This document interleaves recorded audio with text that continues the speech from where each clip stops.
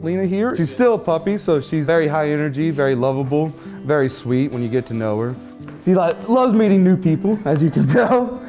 All the puppies we have here, they're very curious. We do make sure that all the dogs have good temperament, so that way they can find good homes and be very great part of the family for everybody. Sit down. Sit down. So she was a stray. I believe we found her closer to university. As you can tell, she is very treat motivated, automatically got her attention. We do pre-vet all the dogs to make sure they're nice and healthy before adopting them out to people.